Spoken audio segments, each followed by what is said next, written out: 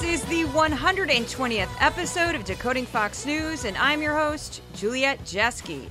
Each week, I watch and analyze. This past week, it was 23 hours of Fox News, and then break it down. I watch all the Fox News you'd never want to. Let's get into it. A disastrous debate and the Fox News spin of doom. And that is one of the subjects that people are talking about here, too, that they felt sorry for him. And also some of them said, how could a wife let her husband do that? It's Jill Biden. Jill Biden is hanging on for dear life. I saw some of her videos last night, post-debate meetings at a Waffle House. She also did a fundraising appeal. And then she did a fundraising video. So this is a big dilemma for the Obama, the Valerie Jarrett, and that team. Jill Biden is going to make it very difficult. And Jill Biden last night, when they went to the Waffle House after the debate, when Joe Biden clearly looked like he was ready for bed, she was out there cheering and saying, "You did great. You answered all the questions." And then Jill Biden, in that clip, when you say it was, we need Joe, she says to him like he's a toddler, "Joe, you answered all the questions." And what did Trump do? You got the memo. He just lied. Well, but there are a lot of Democrats who say it's time to swap that guy out.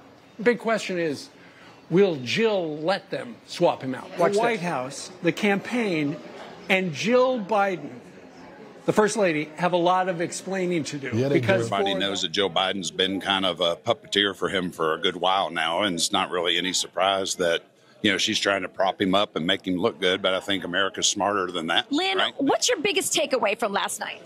My biggest takeaway is I believe that Jill has got to be some sort of evil to have that man up there exactly like he was. It was really sad. It makes me angry.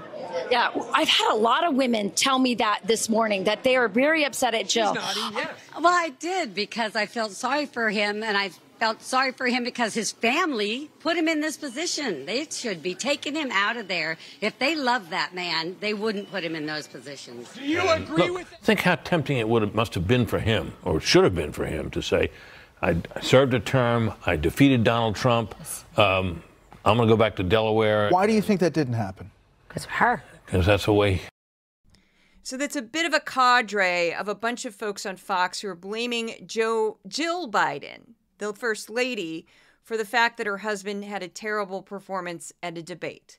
And some of those voices you might not be used to were Tammy Bruce was one of them. Rachel Campos-Duffy started it. You hear Brit Hume. Then there's a couple people at a diner. They're just random people who go to a diner. Steve Doocy. And then at the very end, very quickly, she says, "Because of her. Because of her." That's Kellyanne Conway. So all of these people blaming Jill Biden for Joe Biden's actions. And I, as someone who used to be married a long, long time ago, boy, does that drive me crazy. I hated that. I hated that when I was married. I hated that. I try never to do that to any other couple. It's just awful. I used to joke, a short tangent, I used to joke that I was the Yoko Ono of the clown world, because my ex-husband was sort of like a big deal in the clowning universe. And when I married him, people were just like, ugh, because I wasn't a clown. I know this sounds like I'm making it up. It's all true. They were like, "Who's that woman?" And then I'm funny, so they didn't like that. They didn't like somebody who was funny who didn't take all the classes. I was an actor, which they didn't count as anything. But anyway, that's a whole other thing. And I got blamed a few times for things I had absolutely no input on because people wanted to come at my husband, but they came at me instead. So I hate that. Stop going at spouses for stuff like this. So this is going to be a weird one. Buckle up, guys. Here we go. So last week, about 51 million Americans tuned in to watch one of the strangest presidential debates in recent history. Joe Biden looked pale, sick, and confused, while Donald J. Trump told lie after lie while mugging like a Looney Tunes cartoon version of Benito Mussolini. The moderators politely sat back and didn't correct the most egregious falsehoods, such as Trump's declaration that babies are murdered after birth in Democratic-led states. I documented 53 false or misleading statements made by Trump during the fiasco parading as a debate. In theory, Joe Biden was supposed to push back on at least some of Trump's lies, but he wasn't up to the task. He got stronger as the night continued, but he was no match for Trump's confident yet completely inaccurate answers. Joe Biden sounded weak and raspy and appeared to stare off into space when Trump blathered on while he created his own reality. The worst moment was when Biden lost his train of thought mid-answer, only to blurt out that he beat Medicaid. The entire endeavor dissolved into idiocy when the two elderly men started squabbling about their golf games. It was a disaster for CNN. It was a disaster for Joe Biden. It was a disaster for anyone who thinks Donald J. Trump is a threat to our democracy. After the debate, I was surprised by the immediate reaction on Fox News. Instead of gleefully mocking Joe Biden and celebrating Donald J. Trump, most of the hosts seemed genuinely shocked. Their moods were muted and somber. By the next morning, the network had sent out 2 hosts to cover diners filled with Fox News fans in 2 different cities to celebrate Joe Biden's defeat, blame Jill Biden for everything, and praise their glorious leader, Trump. Anyone exclusively watching Fox last week would have missed out on major stories involving rulings by the Supreme Court, an attempted coup in South America, and a ruling that would ban abortion at 6 weeks in Iowa. Shows I covered last week: Fox and Friends. Thursday, all 3 hours. That was the night of the debate. Friday, 4 hours. They did an extra hour. They started at 5 a.m. and I got all 4 hours. I also did the 5, the Ingram angle, and then I picked up the debate pre-show, which was 2 hours long. It was 2 different shows, actually. And the debate post-show, which was kind of 3 shows. They stuck together. But anyway, it was rough. It was rough. And I'm not here because I'm not a pundit, and I don't feel qualified to make a judgment call on what the DNC or Joe Biden or the Biden campaign should do right now. So I am not going to discuss it. I know people have very strong feelings about it, and I hear you and I empathize, and this is rough. This is rough. I think to brush this off as just a bad night for Joe Biden is just, we got to face reality. This was a terrible, terrible, terrible night for Joe Biden. And I will add that since Fox News has been pushing the narrative for 2 years at least, that Joe Biden was in cognitive decline, this is rocket fuel for them. And they have shown that clip of Joe Biden blanking and blurting out Medicaid all day late. All day today, all day yesterday. They showed it all day Friday. They're just going to show every single screw up. I mean, before they were showing things where he would like sort of maybe kind of miss a step and they'd be like, look, he tripped. And I'm like, no, he didn't trip. He didn't trip. But there's no explaining out of this. It's something that they're going to have to deal with. We're going to figure it out. And that's all I want to talk about it. So before the debate, this is Tuesday on the 5. Fox News seemed genuinely scared of this situation. And normally they do one segment that's what I would call a Biden bashing segment, where they're just like, Joe Biden, we hate Joe Biden, Joe Biden, Joe Biden, Joe Biden. Pretty much every day. That's a regular on every show I watch. There's a segment that there's no other way to describe it other than Biden bashing, because it's not actually a story. There's no narrative. There's no beginning, middle, end. It's just, let's show clips of Biden and rip on Biden. Okay, so Tuesday on the 5, these are the promos. These are just like the first, I shouldn't say promos, these are like the intros to 4 segments. So in television news, you'd say A block, B block, C block, D block. That's how they call these. So that's a segment, and then you go A block, go to commercial, B block, go to commercial, C block, go to commercial, D block. And on the 5, they tend to get smaller. They tend to get shorter. So the first one might be 10 minutes. Second one might be 8 minutes. And they go down to 7, 5, 3, 2. And they have really short segments at the end of the show. Okay, so this is the first 4. You're going to notice a trend. I'd never seen this before, which is why I cut it up and turned it into a clip. Joe Biden is as elusive as Bigfoot. Like a Democrat bat signal, the dynamic duo of liberal politics is here to save the blank crusader from losing to the orange menace. Hillary Clinton and Barack Obama both making efforts to sound the alarm. A new piece from New York Mag titled, What Obama is Whispering to Biden. Football game. And President Biden condemning a shocking act of anti-Semitic intimidation, but will he back up his words with actions? Bidenomics continues to decimate some of America's most iconic restaurants, with Hooters becoming its latest casualty. So to quickly recap, they criticized Joe Biden for prepping for the debate. They criticized Joe Biden for having people help him prep for the debate. They criticized Joe Biden for condemning anti-Semitism, but not condemning it strongly enough. And then they criticized Joe Biden because Hooters is having financial trouble. Hooters, the restaurant that peaked probably in 1989. You know, like Hooters. Like, I remember when it was like a big deal when I was a child. Hooters, where the women, the servers, still dress like it's 1983. That's when the place was founded. Hooters, like maybe Hooters. I'm just gonna throw it out there. People aren't fond of your tacky misogyny and your exploitation of your servers and the fact that you're dated relic from the 80s. Just saying, maybe just update some things, Hooters. Maybe just take, you know, Hooters with the, call me crazy. It's 2024 now. Maybe, I don't know, Hooters. Anyway, but when in doubt, blame Biden. So that's where they were at. So I just thought, when I sat there watching this, I go, they just literally started every single segment is Biden bashing. Every single one, technically. So there's sort of a story, but it was just like excuses to talk about Joe Biden. Basically, all four of those segments were just like, we're going to talk about this, but Joe Biden, that Biden. That's basically what this turned into. So that was Tuesday. And then there's really no way to jump around it. I could share other stories, but it doesn't make any sense because once the debate happened, everything got dominated by this debate. Now, I haven't shared this clip on Twitter because it won't make anybody happy, but I wanted to play this for the podcast to show this audience how Fox reacted. And it was surprising to me because I was honestly expecting a totally different reaction. And I was completely crestfallen after the debate. I lost it. My siblings were texting me in shock. I was in shock. I was worried it was going to be bad. I had no idea it was going to be this bad. And because I can't help but think independent voter. I can't help but undecided voter because that's sort of what is going to make or break this election.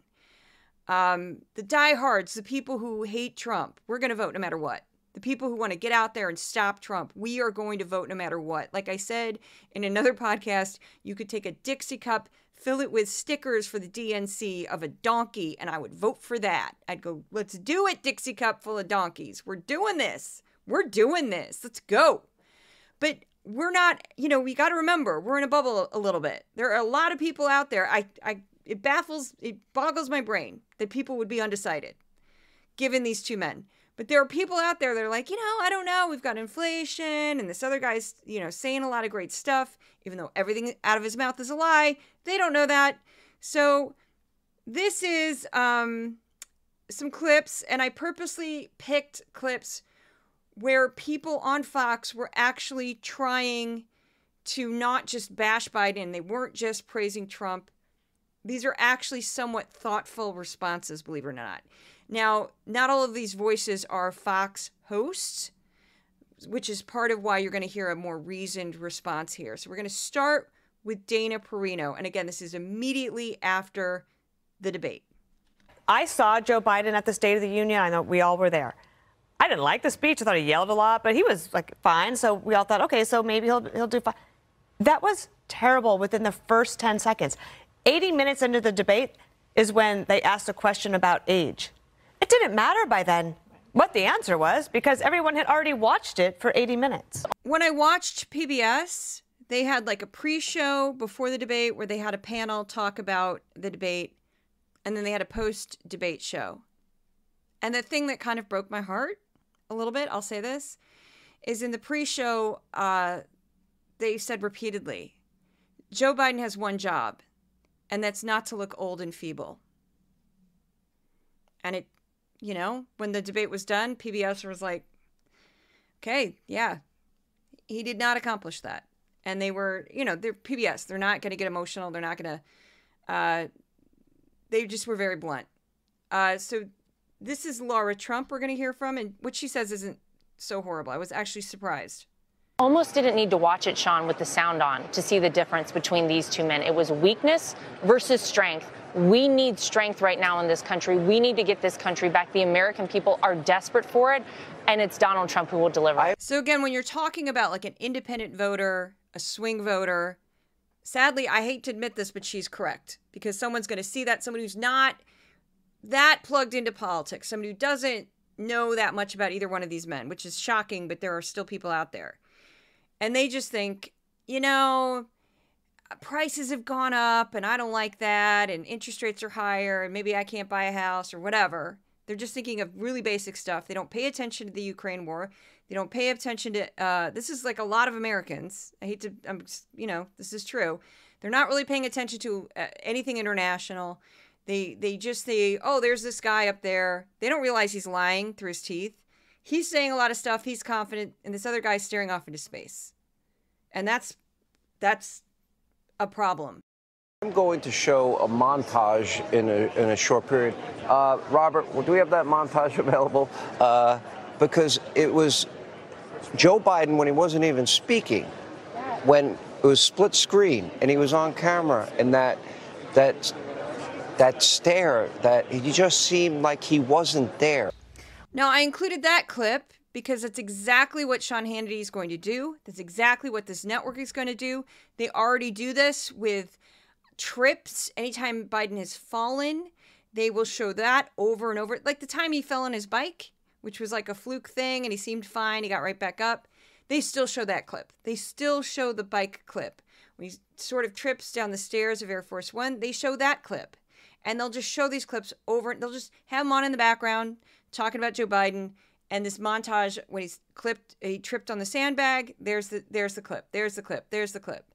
And so, you know, we just have to deal with reality. We have to know our enemy. This is what they're going to do. Now, these next two voices we're going to hear from people who aren't as partisan because they don't work for Fox directly. This woman is named Lee Hartley Carter, and she's a pollster. She runs her own company. She might be. I don't know that much about her. Doesn't really matter. Because the context of the clip, it doesn't really matter.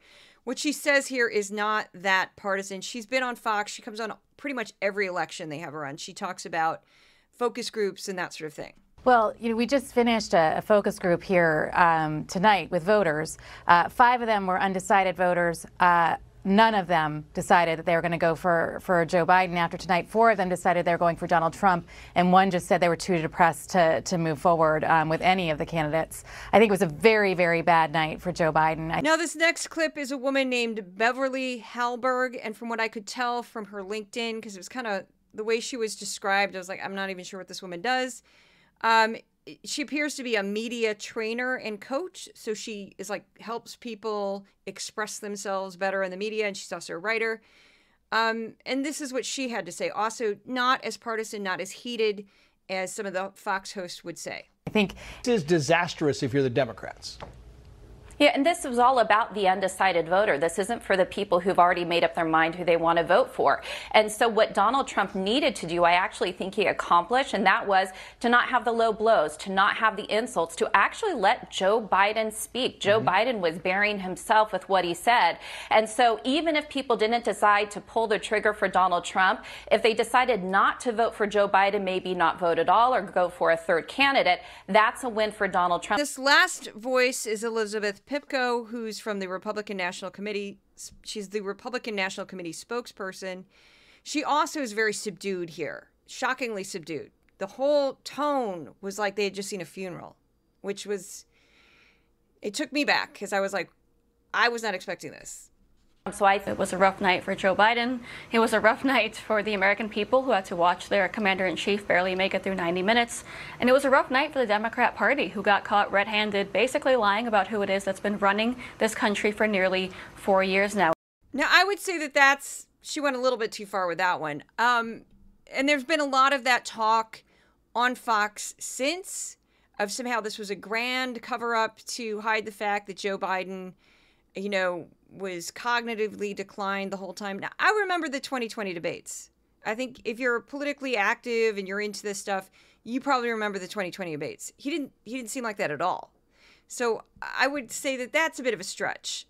I don't know what's going on with Joe Biden. And again, I'm not going to say what I think the DNC should do. I have to have hope that we can defeat Trump. That's all I'm going to say.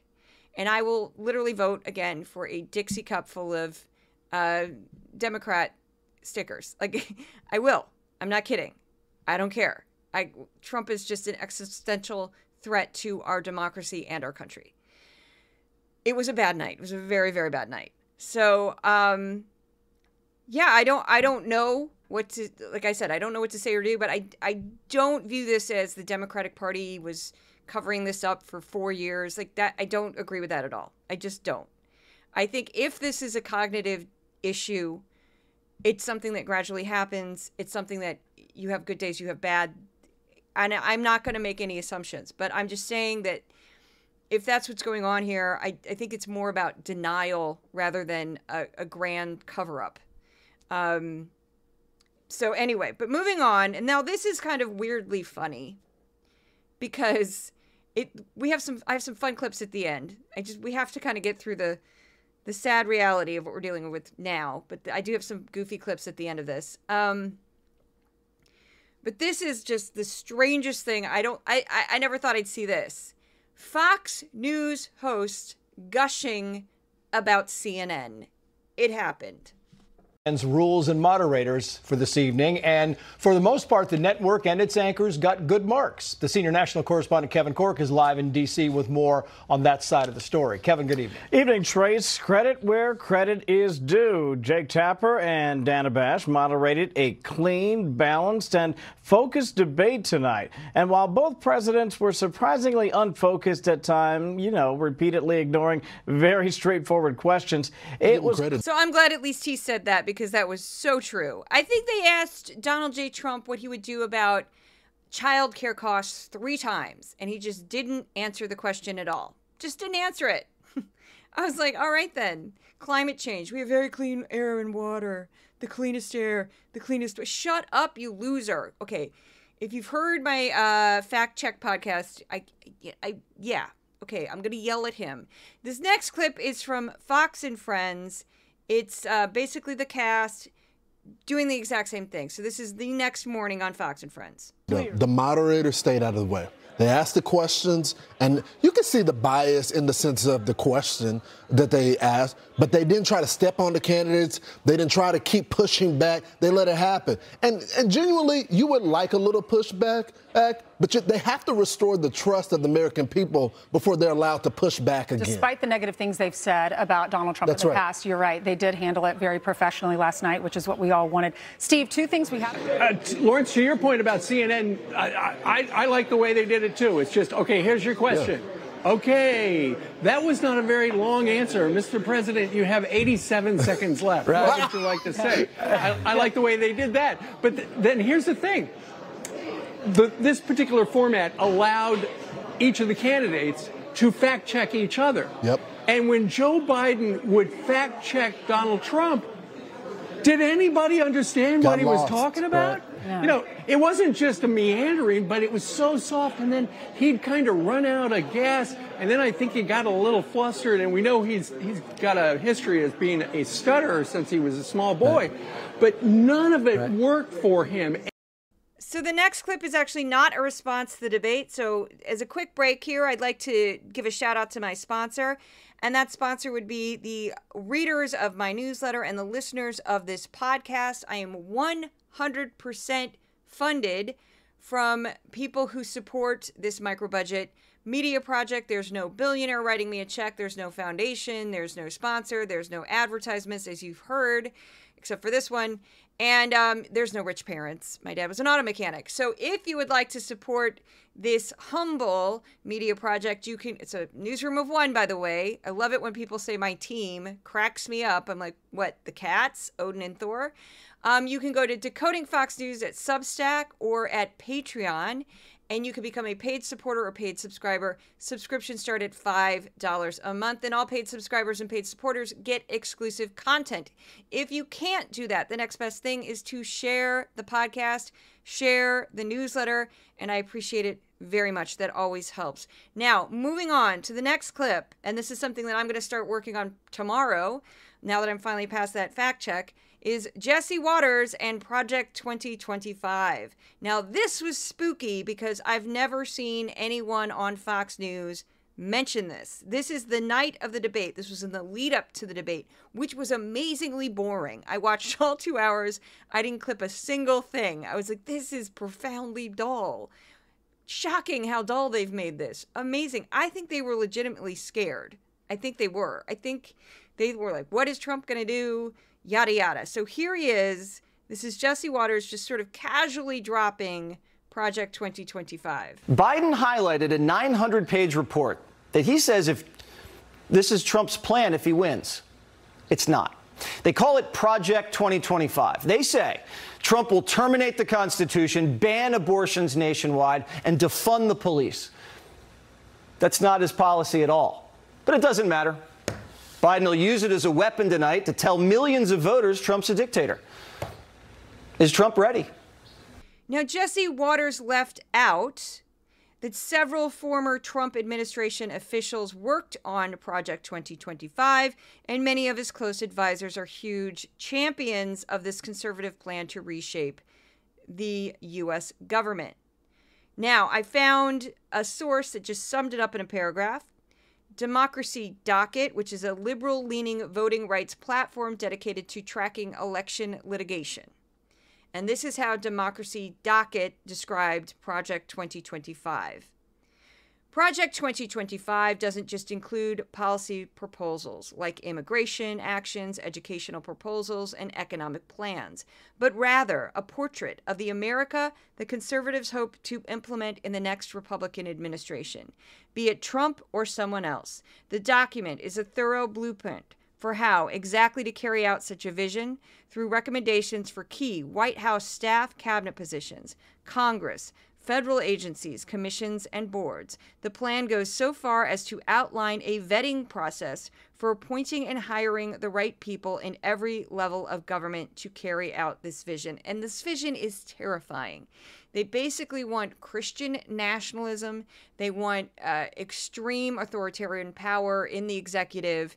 There's plans for people to basically how to hire people for the government through Project 2025.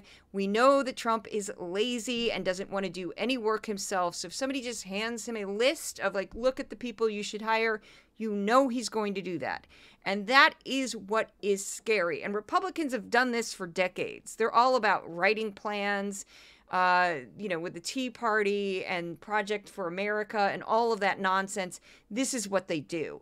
This is what they're good at, and they're kind of too good at this. So yes, we should be fearing this. It is scary. Moving on, but it freaks me out how he just sort of casually, oh, that's no big deal. And we know that that's a technique. They know this is an issue. They know anybody left of center is freaking out about it. And their way of diffusing it is to say, that's no big deal. Who cares? We don't care. It's no big deal. So next up, this is Rachel Campos-Duffy in the diners.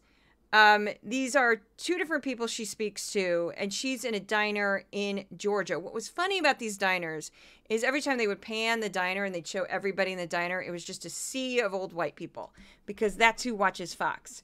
So here we go. David, do you think that Joe Biden is going to be replaced after last night, or do you think that he's going to stay in? I think he's going to be replaced, but I really hate to see that because they might put somebody in there that Trump can't beat. All right. Really, some people, particularly women, and they were saying that they're just more scared than ever about the country, just seeing Joe Biden's condition on stage last night. Yeah, there's no confidence there at all. I'll be surprised if he makes it to the election. I hope he does, because I think we have a really great chance, because it's like Weekend at Bernie's over and over again. So it may be surprising, but the reason why I included that clip is there's a little bit of hope there. And that these two people, both Trump supporters, one was a man probably in his early 60s. The other woman was probably in her 40s, based on what I could see. They're both white, both, in Georgia. And in both of their statements, there's a little bit of light that they don't think that Trump could necessarily win. They're not that diehard that they think, oh, it's a shoo-in, we've got this. Neither one of them talked about conspiracy theories. Neither one of them mentioned the 2020 big lie. They both said, well, we're hopeful that, Biden stays in the race because it'll be easier for Trump to beat him. They didn't say, we've got this. It's, because a lot of times they interview people that's all they say is, Trump, I love Trump. Trump's my savior. I love Trump. And I can say that voice. I'm from Missouri. Don't even. I'm a MAGA person, and he's just, I pray to God every night. I pray to him, Trump needs to rule this country again. Every other time they go to a diner, that's who they talk to. But that's not who they talk to in that clip. So it's a little bit of hope, a little bit of glimmer. Again, I don't know what the DNC is going to do, but I'm just saying that that's a good sign that we saw that there. I also want to add, as a ray of hope, that Trump is a weak candidate. And I say this because the man cannot control himself. Even during the debate, as poorly as it went for Biden, he's rambling on about golf. He's saying absolutely outrageous things that any other situation with a moderator who could actually talk back to him would say, wait a second, abortion's not legal after birth in any state. What are you talking about? He was saying outrageous claims that made no sense. One of the dumbest ones was when he was like, oh, Putin took land from Bush and Putin took land from Obama. And I was like, what are you talking about? He said we had H2O he literally described his environment as like, well, we had H2O. We had great H2O. Other people caught that. He was mugging like a clown. Like, he's a weak candidate. He has to lie about his crowd size everywhere he goes. We've seen this pattern.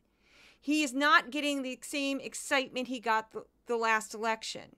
People are fed up with him. When they do polls, they say they don't want these two candidates anymore. And he's one of the candidates. You can't just apply that to Biden. People are fed up with the nonstop chaos and the nonstop drama from that lunatic. And I don't know what the DNC is going to do, but I think there is a wedge there. We do not have a strong candidate to run against. We have a weak candidate. He's got his cult following, but they're not big enough. They're not big enough. So anyway, moving on. This one is kind of a goofy clip because Rachel Campos-Duffy, who is nonstop comedy to me, constantly, she's been bringing this up for 2 years. I have clip after clip after clip of her talking about how Michelle Obama is going to run for president. And Michelle Obama had to issue a statement in March saying, I'm never going to run for president, or I'm not going to run for president now. Michelle Obama has said repeatedly, I'm not going to run for any public office, but Rachel Campos-Duffy won't let the dream die. So I'm going to start with Rachel Campos-Duffy, and then Dana Perino will weigh in. Now, Dana Perino's not responding in time to Rachel Campos-Duffy. These are two separate clips, but it's like, we have one person who's totally off a rocker and one person who's a little bit more grounded to this earth. So here we go. To step aside and let somebody else come in, whether it's Newsom or Michelle Obama or Governor Whitmer or whoever. I think probably the Newsom Michelle Obama ticket makes a lot more sense if I was a Democrat. Michelle Obama, she really doesn't like politics. Yeah. She doesn't like partisan politics, which is why I can't stress enough that she is not going to be the Democratic nominee. I agree. Yeah. Now, I agree. I do imagine that there are a lot of people that worked in the Obama world who want the Democrats to continue to win. They really don't like Donald Trump. And so they're trying to be as good as they can. But I think Michelle Obama's like, I don't like politics. I don't want to be around this. I'm enjoying my life. I'm not going to get involved. And I would agree with Dana Perino on that one. There's no indication that Michelle Obama is going to run for president. They just make stuff up and run with it to try to get their base all worried. Like, oh no, not Michelle Obama. That means we'd have Obamas again in the White House. We can't have that. No, they're going to freak out. So they just make stuff up. It's like the Hillary Clinton thing. Like Hillary Clinton was at the Tony Awards in her beautiful gown. A caftan. I called it a muumuu, and somebody's like, well, they're also called caftans. And I was like, touche. The beautiful caftan that Hillary Clinton was wearing at the Tony Awards. It was delightful. And she's smiling and she's talking about the Tony Awards. And people were like, she's running for president again. There were two clips on Fox that week where they claimed that was a sign that she was throwing her hat in the ring. And I'm like, no, she's not. Hillary Clinton is not going to run for president. So this next clip is by one of my favorite Fox News hosts because everything she says is off the wall bonkers. She's petite. She got her start on reality television. She says crazy things all the time. As I like to say, she's never met a conspiracy theory she didn't immediately believe and then enthusiastically promote. Rachel Campos-Duffy, here she is in the diners making a statement that just made me go, just stop it. Stop it. You're out of your mind. Rachel Campos-Duffy. And then finally, the Ukraine war is a women's issue. People are concerned that their sons and their daughters even perhaps will be drafted into a war that they don't know, understand, and they don't stand for, and they don't want their sons and daughters dying for. She's made comments like that before. This is the first time she brought up daughters dying for a war. But she's literally, I can't make that up. She's literally said, like, your sons and daughters are going to die in Ukraine. And I'm like, lady, hi, we're not at war with Russia. There are no combat troops in Ukraine that are American. We have a handful of troops in the embassy, the U.S. embassy, that are there for training purposes to help the Ukraine military. But we are not in combat positions. We are not at war with Russia. Number two, women do not have to sign up for selective service that would make them eligible for a military draft. There's no political movement to force young women to become part of the selective service program. Currently, a federal law requires that nearly all U.S. male citizens and male immigrants 18 through 25 register with selective service. Finally, the U.S. Has not had the draft since 1973. And I'm going to point something out that in that time, that was near the end of the Vietnam War, they finally stopped the draft. It was very unpopular. The United States has had a lot of military conflicts. If you don't want to call them wars, because technically you say, well, that's not a war, we've still had a lot of military conflicts. And guess what, Rachel Campos-Duffy? We did not have the draft. There's over 1 million active duty service members. Over 1 million. And yes, our recruitment goals are down, but that's been a trend for years. That trend existed through Trump's presidency, by the way, the recruitment numbers not being high enough. That has been an issue, but we still have over 1 million active duty service members. We have like 800, 700 bases. It's crazed in every single continent all over the world. I don't think we need the draft for a war that doesn't happen yet. And we're not drafting women. Just stop it. Just stop it. There was a bill that they were talking about. I think that was, I don't know if that made it to the podcast, but I did clip it for Twitter. Somebody put in a bill a couple weeks ago. They were talking about on Fox and Friends about, adding women to selective service and potentially the draft if we ever had one again. And Steve Doocy just immediately shot it down. He goes, that's never going to pass. This bill's never going to pass because no one's going to vote for that. And he's right. It could happen someday that they add women to selective service. It's common in other countries, but I don't see a big push for that happening in the United States. And even if it did happen, it would take a long time for that to actually become a thing. So if you have an 18-year-old daughter and you're worried about her being drafted to Ukraine, stop listening to Rachel Campos-Duffy, okay? Whew. Instead of Judge Shadeen, I'm gonna do a Rachel Campos-Duffy. That's just talk like that. She sort of talks like that. She definitely has what you'd call vocal nodes, and that she's probably screamed a lot at her 9 children, because that's a lot of children. So her voice always kind of sounds raspy, and she's always really excited, and she's just like, communist, communist, communist, communist cultural Marxism, communist. The communists are coming, and they're going to draft your children. I'm Rachel Campos-Duffy. I went to the Bronx, and they criticized me. How dare they? I didn't just talk to... Everybody just loved Trump. Everybody in the Bronx just loved Trump. I'm not making that up. How dare you? I'm Rachel Campos-Duffy. Okay, that's my Rachel Campos-Duffy. Okay, so now moving on to stories Fox News ignored. Now, this is a weird one, because Fox was so dedicated to just bashing Biden and talking about the debate, even before the debate happened. That's really all they were doing. They didn't cover anything last week. It was just so completely slanted. So the list from the PBS stories that Fox News didn't cover was so epically long, I just cut it in half. I'm like, there's no way I can do this. There's no possible way I could read all of these stories and fit this in with everything else I want to fit in. It's not going to fit. This is too much. So I just made, sometimes I cut a few. This time I'm like, we're going to have to just hack. So I tried to focus on the stories I thought were the most important. So again, these are stories.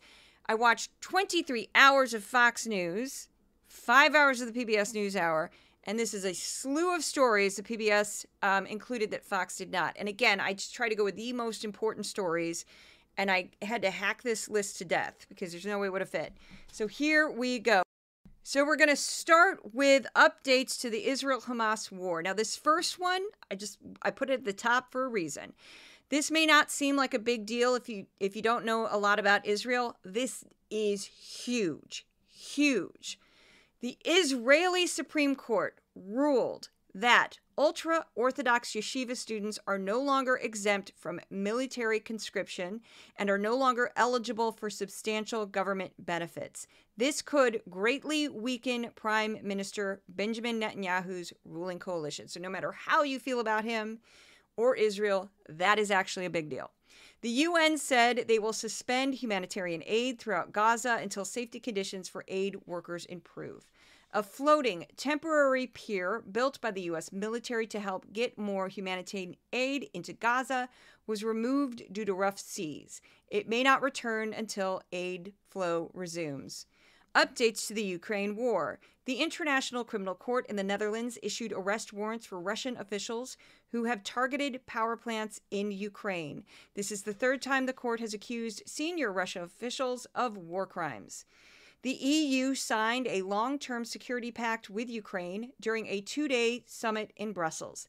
The agreement comes as the EU is delivering the first military equipment to Ukraine, financed by the profits from frozen Russian assets. So basically what they're doing is they have the assets, and as it accrues interest, they're using the interest to pay for the military aid for Ukraine. That's legal. They couldn't just take the money, because then Russia would do the same thing to them. That's why they're just doing the interest. So here we go. Climate disasters. PBS produced a segment about the depletion of the Olagatha aquifer, a major source of water for farmers in the Great Plains. The underground water source has been decimated by climate change and overuse. Now we have a special section this week, and this part I definitely wanted to include. Recent Supreme Court rulings and new cases. The court agreed to hear the first case regarding the use of gender-affirming care for transgender youth. The court decided with the Biden administration 6-3 in a case involving government communication with social media companies. The court blocked an EPA Good Neighbors law that would protect states downwind of states that produce air pollution through smokestack emissions from power plants and other industrial sources. The court put the rule on hold while legal challenges continue. Again, all of these court cases are from last week, which is why I'm not going to mention immunity. This is all last week. The court rejected a bankruptcy case that involved the Sackler family of Purdue Pharma and billions in settlements regarding the opioid crisis. The settlement would have protected the family from further lawsuits and paid $6 billion to families and states. Again, that was rejected. So now they're in limbo. The court upheld a law that makes homeless encampments in public parks in a South Oregon city illegal. So the court basically said you can't camp in a public park, that's illegal. The court overturned a 40-year precedent when it reversed what's known as the Chevron deference. Critics say the ruling will greatly weaken federal regulatory agencies, including the Environmental Protection Agency. That one is huge, huge. Fox has not mentioned it at all. There was one case last week, SCOTUS, that Fox did mention, and that involves the January 6th. That's why it's not on the list. Just giving you that heads up. They did mention that. That's the only one they did. PBS produced a segment about Trump's vows to end funding for schools with vaccine mandates. The vast majority of schools in the United States have mandates for childhood diseases for decades. Prior to vaccine mandates, measles alone would cause 48,000 hospitalizations and 500 deaths a year. Just want to briefly explain that again because I've watched Trump talk about this so many times in his rallies. He just says, I'm against vaccine mandates. He doesn't say COVID-19 vaccine mandates. And that's a real problem. Because if you look this up, and I have looked this up, pretty much every single state mandates like their basic childhood vaccinations. He doesn't preface that with, he doesn't specify, I just want to, say that you can't force people to get the COVID-19 vaccine. He's saying vaccines. And now that would be a huge problem, huge problem. So moving on, violent protests broke out in Kenya over a proposed new tax. During the riots, 5 people were killed. The president conceded that he would not sign the bill that was meant to help pay off debt. Experts warn that 755,000 people are at risk of famine in war-torn Sudan as the fighting continues between rival militias. The report said that 8.5 million people are facing extreme food shortages after 14 months of conflict in Sudan. Retail software provider CDK Global said it would take days to resolve a cyber attack on 15,000 car dealerships across North America. The U.S. Surgeon General issued a new advisory calling gun violence a public health crisis. The Oklahoma Supreme Court ruled that the state's first religious charter school violated its constitution. Also in Oklahoma, the school superintendent issued a new directive that would mandate the teaching of the Christian Bible and the Ten Commandments in all public schools. More than a dozen high-ranking military officers and intelligence officials were arrested in Bolivia for their role in an attempted coup to replace the president. PBS produced a segment as part of their America at a Crossroads series that explored the decline in Americans participating in religion. More than 1/4 of Americans claim no religious affiliation. The Biden administration issued pardons for U.S. military service personnel who were kicked out of the service because they were LGBTQ. The pardon will affect about 2,000 people who will still have to apply for a certificate to receive withheld benefits. A new drug taken only twice a year could prevent HIV infection. It could have far-reaching impacts, especially in lower-income countries that are facing rising new infection rates. A new study by the Johns Hopkins Bloomberg School of Public Health showed a rise in infant mortality in Texas after extreme restrictions on abortion were put in place. The research found a significant increase in infant deaths, much higher than rest of the country. The Iowa Supreme Court overturned a lower court's decision to block a ban on abortion at 6 weeks. The ruling will ban all abortion after 6 weeks, allowing for exceptions for rape, incest, and when the medical procedure is necessary to save the life of the mother. The Biden administration extended temporary protected status to 300,000 Haitians already living in the U.S. due to the crisis in Haiti. Haitians can stay in the United States for 6 to 18 months with the possibility of an extension. The former Uvalde School District Police Chief, Adrian Gonzalez, was charged with 10 counts of abandoning and endangering Robb Elementary survivors. The indictment alleges that despite having time to respond to the shooting, Gonzalez failed to act to impede the gunman and failed to follow active shooter training by not advancing toward the gunfire. 2 astronauts who traveled on a Boeing spacecraft will have to stay in the International Space Station for several more weeks as engineers troubleshoot problems with Boeing's new space capsule.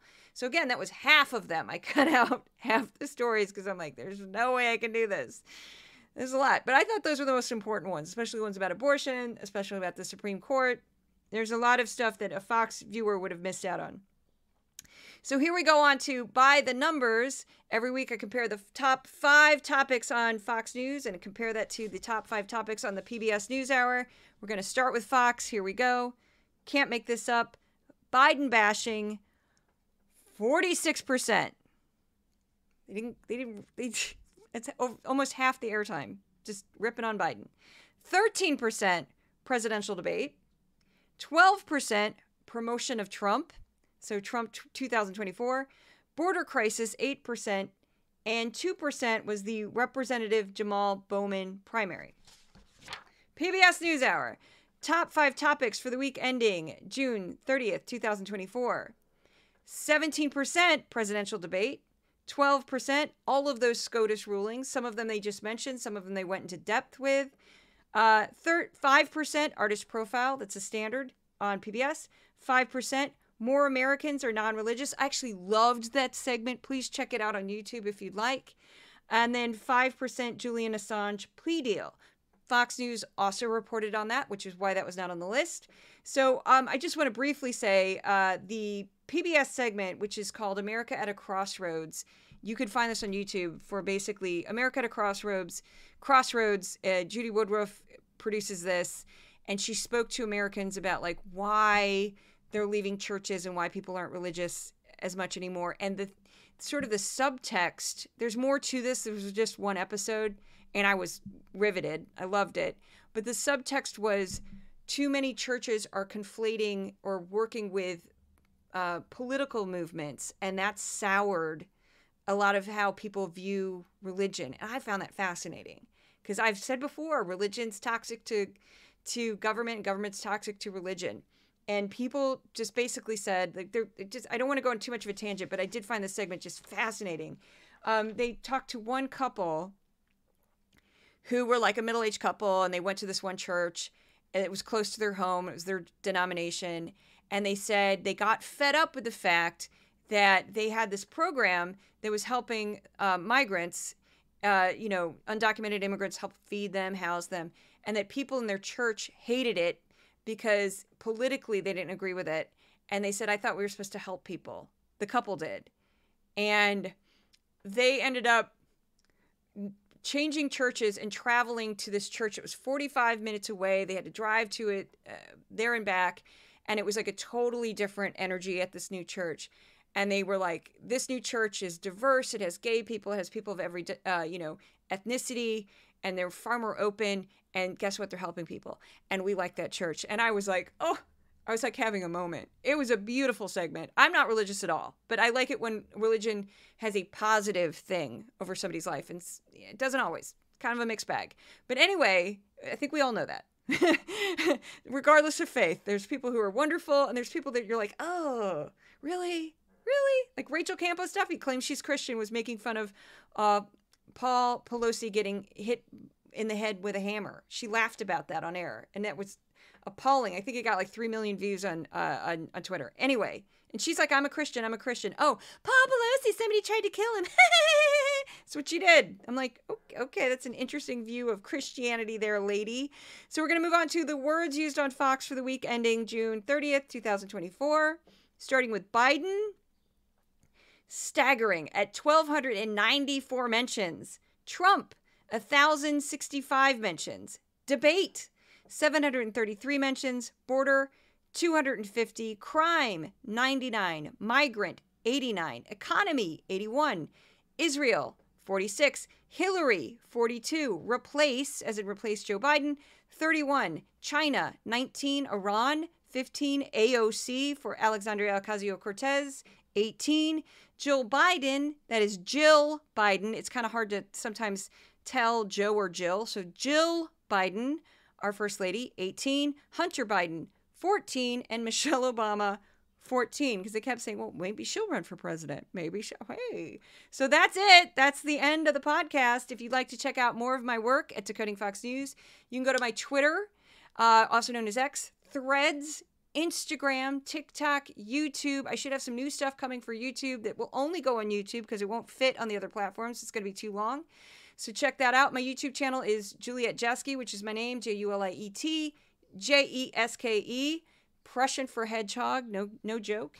Also, you can go to my Facebook fan page. I think I got them all. I'm really tired. If you'd like to become a paid subscriber to Decoding Fox News, you go to my Substack channel at Decoding Fox News, my Patreon at Decoding Fox News, and all paid subscribers, paid supporters get exclusive content that's going to be starting with a huge thing I'm doing on the 2025 project, which will eventually be available to everybody. They're just getting a first peek at it. So the podcast mascots, Odin and Thor, send their love. You can also find a version of this and all of my podcasts on the Resolute Square YouTube channel.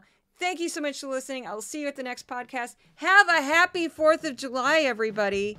If it's not your holiday, just have a happy day off. If you have to work, at least get some ice cream or something. Have some chocolate chip in honor of Joe Biden. Thank you so much for listening.